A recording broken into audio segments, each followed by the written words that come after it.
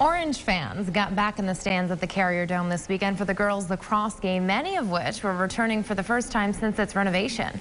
And as more fans head back to the Dome, university businesses like Varsity Pizza got to see a glimpse of business that's been slow.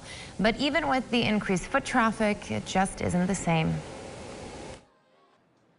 This place will be packed. There wouldn't be a seat empty. There'd be standing room only. Starting to pick up on business a little bit, and with the nicer weather also, it's really helping us. It's been busier, yes.